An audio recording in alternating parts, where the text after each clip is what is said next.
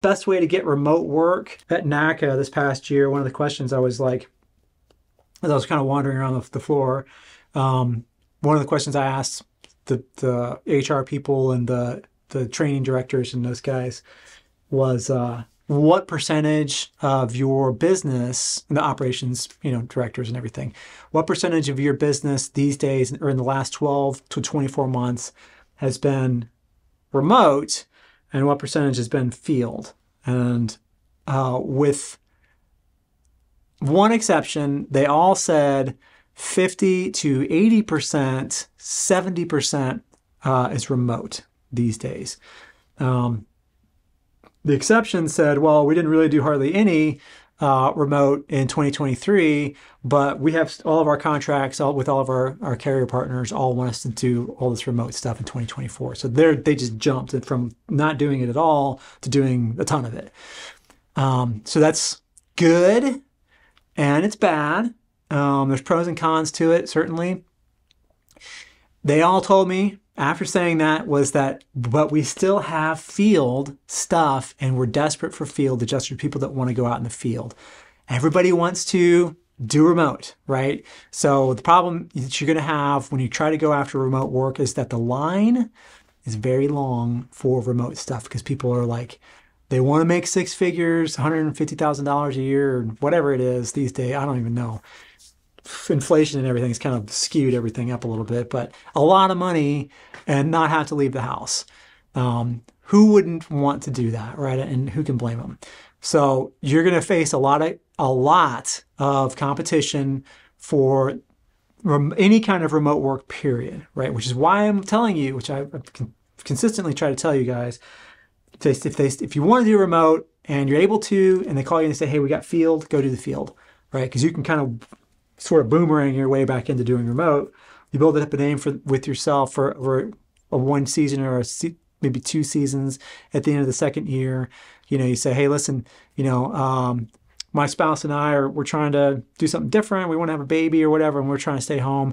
Are there any remote opportunities? And they'll be like, oh man, we're really going to miss you in the field, but we don't want to lose you as an adjuster. So yeah, absolutely. Let me see let me send you down to so-and-so and they'll get you hooked up with whatever, blah, blah, blah, right? And that happens. That's one way to do that, right? But if you just come in cold off the street and you're like, yeah, I've got my FTD. I went to MoCat. I went to Voss. I got all these licenses and blah, blah, blah. And they're going to be like, take a number. Right, because everybody else is doing that. So it's a lot more challenging unless we get, a lot of hurricanes this year and it puts everybody to work, then it'll be a lot easier to slide into those things. There is only one company that provides E&O and general liability insurance solely to the insurance industry, and that's Kaplik. They even have drone and cyber coverages.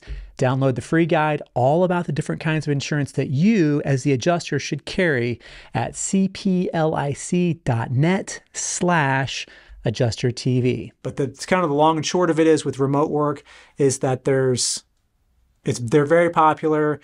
If something is saturated, it's the remote side of things. The field side is still wide open because everybody wants to do remote, right? So there's a lot more opportunities on the field side, which is a great way to get in, kick that door open, and set yourself up to be valuable, useful, adaptable, likable, right? That they want to work with no matter what they have you doing.